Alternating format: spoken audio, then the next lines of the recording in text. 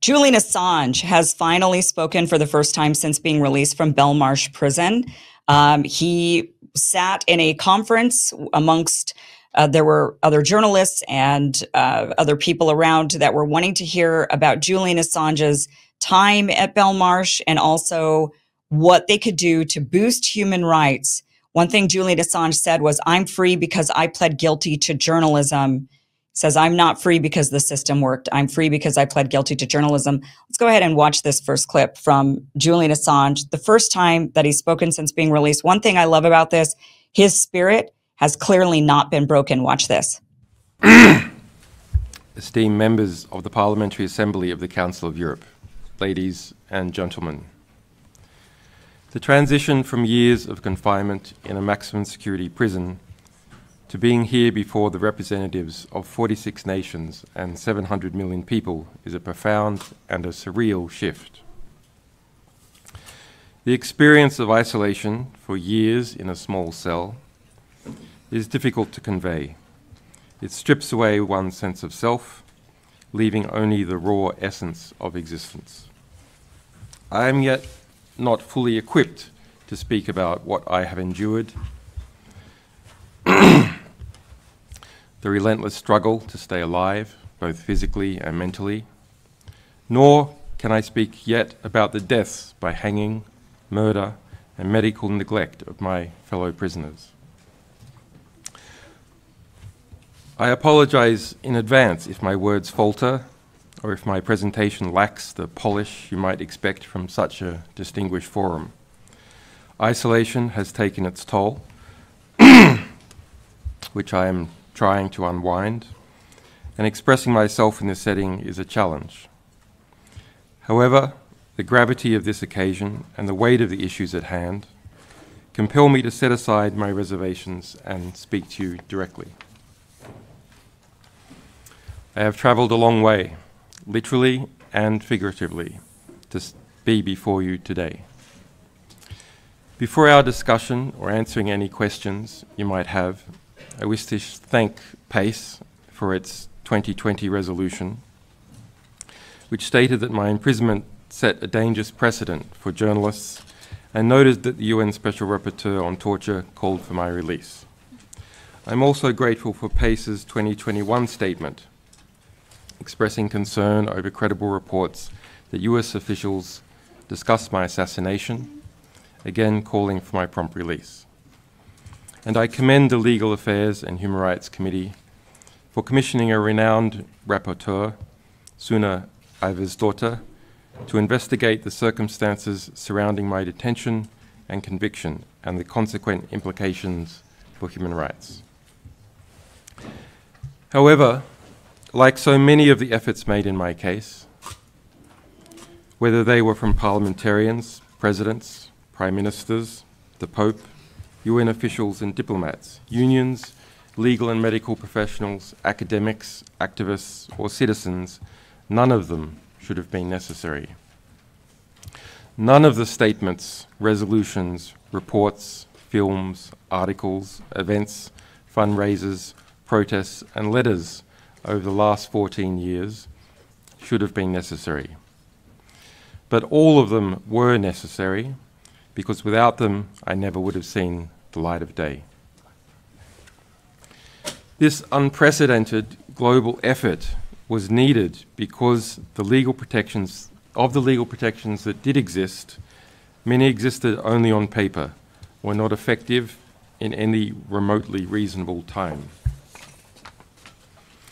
I eventually chose freedom over unrealizable justice after being detained for years and facing a 175-year sentence with no effective remedy. Justice, for me, is now precluded as the US government insisted in writing into its plea agreement that I cannot file a case at the European Court of Human Rights or even a Freedom of Information Act request over what it did to me as a result of its extradition request. I want to be totally clear. I am not free today because the system worked. I am free today after years of incarceration because I pled guilty to journalism. I pled guilty to seeking information from a source. I pled guilty to obtaining information from a source. And I pled guilty to informing the public what that information was. I did not plead guilty to anything else. I hope my testimony today can serve to highlight the weaknesses of the existing safeguards and to help those whose cases are less visible but who are equally vulnerable. I want to play another clip from this press conference that he was involved in, or this meeting that he was involved in. This is about the CIA. He goes in and talks about the CIA and how they targeted him, how the U.S. government, you know, the free, democracy-loving U.S. government that is supposed to be all about free press and protecting journalism. And we go after all of these bad, terrible leaders who go against democracy and journalism and free speech and whatever. He talks about how the CIA targeted him and his family. Watch this. President Obama's Justice Department chose not to indict me, recognizing that no crime had been committed.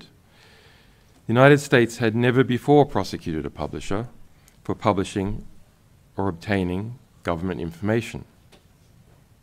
To do so would require a radical and ominous reinterpretation of the US Constitution. In January 2017, Obama also commuted the sentence of Manning, who had been convicted of being one of my sources. However, in February 2017, the landscape changed dramatically. President Trump had been elected. He appointed two wolves in MAGA hats, Mike Pompeo, a Kansas congressman and former arms industry executive, as CIA director, and William Barr, a former CIA officer, as US Attorney General.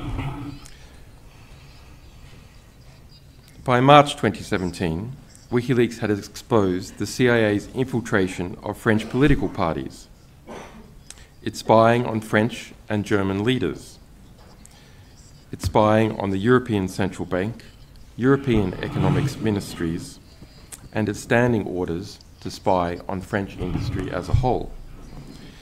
We revealed the CIA's vast production of malware and viruses, its subversion of supply chains,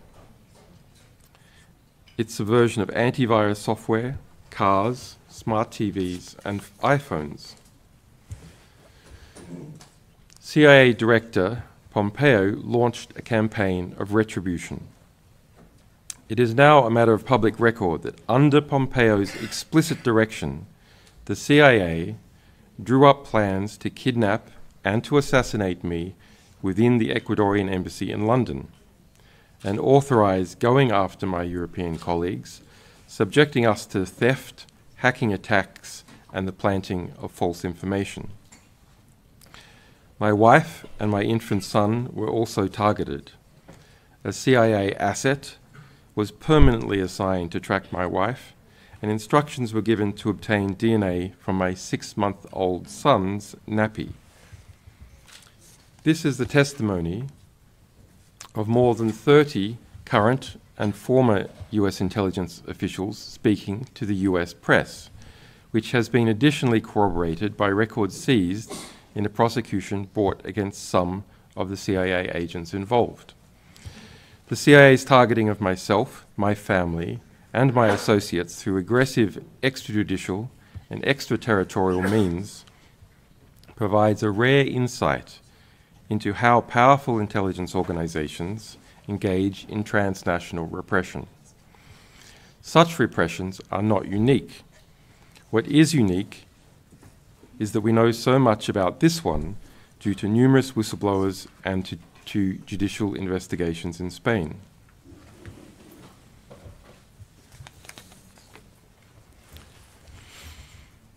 This assembly is no stranger to extraterritorial abuses by the CIA. Pace's groundbreaking report on CIA renditions in Europe exposed how the CIA operated secret detention centers and conducted unlawful renditions on European soil, violating human rights and international law. In February this year, the alleged source of some of our CIA revelations, former CIA officer Joshua Schulte, was sentenced to 40 years in prison under conditions of extreme isolation. His windows are blacked out, and a white noise machine plays 24 hours a day over his door so that he cannot even shout through it. These conditions are more severe than those found in Guantanamo Bay. But transnational repression is also conducted by abusing legal processes. The lack of effective safeguards against this means that Europe is vulnerable to having its mutual legal assistance and extradition treaties hijacked by foreign powers to go after dissenting voices in Europe. In Michael Pompeo's memoirs, which I read in my prison cell, the former CIA director bragged about how he pressured the US Attorney General to bring an extradition case against me in response to our publications about the CIA.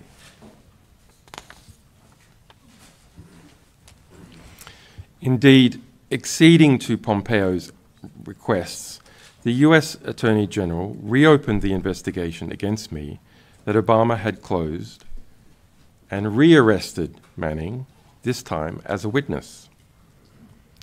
Manning was held in a prison for over a year, fined $1,000 a day, in a formal attempt to coerce her into providing secret testimony against me. She ended up attempting to take her own life.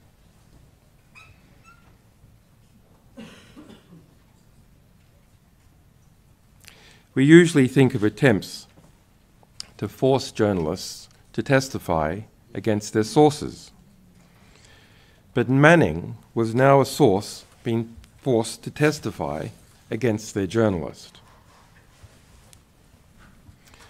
By December 2017, CIA Director Pompeo had got his way, and the US government issued a warrant to the UK for my extradition.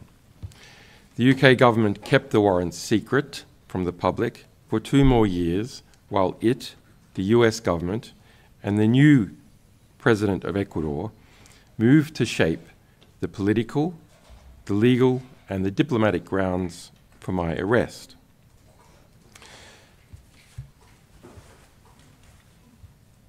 When powerful nations feel entitled to target individuals beyond their borders, those individuals do not stand a chance unless there are strong safeguards in place and a state willing to enforce them. Without this, no individual has a hope of defending themselves against the vast resources that a state aggressor can deploy. Really powerful speech that Assange gave at the Parliamentary Council. Let me actually just look up the exact note of what this is. It is the Parliamentary Assembly of the Council of Europe, also known as PACE, and it's not an official government body. It does have significant influence in the European Union, in the European Council. It gives guidance. So this council is made up of members from the various different European countries, and they listen to these types of cases and they ask questions, and then they give guidance to the European Union, to the various different countries on what they can do to boost human rights. And Julian, after speaking, he spoke for about 20 minutes, and you can watch the full thing. We'll be sure to put that link down below for you. You can watch the entire hour and a half long session that they were holding. He spoke for about 20 minutes, and then he did do a question and answer. And a lot of the questions and answers were also extremely powerful and important. One thing to really point out, or a couple of things to point out from what he just recently said, was the fact that CIA Director Pompeo, he says, launched a campaign of retribution. It is now a matter of public record that under Pompeo's explicit direction, the CIA drew up plans to kidnap and to assassinate me within the Ecuadorian embassy in London, and authorized going after my European colleagues, subjecting us to theft, hacking attacks, and the planting of false information. My wife and my infant son were also targeted. A CIA asset was permanently assigned to track my wife, and instructions were given to obtain DNA from my 6-month-old son's nappy. I mean, this is what our government is doing, targeting a journalist. Julian Assange has never fired a weapon. He is not a terrorist seeking to blow up infrastructure or murder people. He has sought to bring the truth to the public. And for doing that, they targeted him and they tried to kill him. They wanted to kill him. Another thing that he said that I thought was really powerful was, we usually think, when he's talking about Chelsea Manning, saying we usually think of attempts to force journalists to testify against their sources, but Manning was now a source for being forced to testify against the journalist. This is how dangerous things have become. The truth is dangerous to the elites. The establishment don't want to hear us. They don't want us to know the truth. They don't want to hear about the truth from any of us minions. They want to ensure that they're the only ones who are exercising power and control over us. And the truth sets us free. That is one of the pillars of the Constitution for a reason. In fact, it is the First Amendment of the Constitution for a reason. And it is because having the truth and a people who can speak the truth to power is how you remain free. And when he says, when powerful nations feel entitled to target individuals beyond their borders, those individuals do not stand a chance unless there are strong safeguards in place and a state willing to enforce them. Without this, no individual has hope of defending themselves against the vast resources that a state aggressor can deploy. And he also makes a really great point of saying the CIA targeting myself, my family, my associates, this is not rare. You know, this is how powerful intelligence organizations engage in transnational repression. Such repressions are not unique. What is unique is that we know about this one because of the whistleblowers. And it's important to always remember that. It's important to remember that about any powerful country. I know sometimes we want to demonize one and make one the good guy and make one the bad guy. And that is why so many people are so blind to the failings and the crimes of the United States, because the United States has built itself up as a country, the good guys, the good old Americans that are out there saving the day, Captain America. And in reality, when you look at what the U.S. is doing, you see that there is a sinister, nefarious, a power-hungry, elite establishment that is operating clandestine operations, suppressing at every chance they can. And that's not just unique to the United States. I believe every powerful country does this. I think it's unfortunately human nature that power corrupts, that greed just seeps in and takes over. It's part of human nature, unfortunately. And that is why it's so important for people to keep it in check, to call it out and to keep it in check, so that we can constantly be replacing these terrible, tyrannical leaders with people who have more sense. And that is what Julian Assange tried to bring forward to the light. And he was jailed and tortured for it, and said that he saw some really terrible things in Belmarsh that he's having a difficult time even getting over. But it's really great to see Julian Assange out there speaking up again and shedding the light on all of the injustice that so many of us are facing. He is a true hero. He's not a perfect person. That doesn't mean he can't be a hero. Heroes are also not perfect. But Julian Assange is certainly a hero, and we should definitely be, especially in the journalist community, and really all Americans who want to halt the tyranny of these establishment elites. He truly is a hero to many of us. Thank you so much for watching. This was just a clip from the longer, larger show that you can catch Monday through Friday, 5 p.m. Pacific, 8 p.m. Eastern at KimIversonShow.com. That'll route you to the platform where you need to be in order to get the full uncensored show every Monday through Friday, 5 p.m. Pacific, 8 p.m. Eastern. Click on that link, watch the full interview. See you there.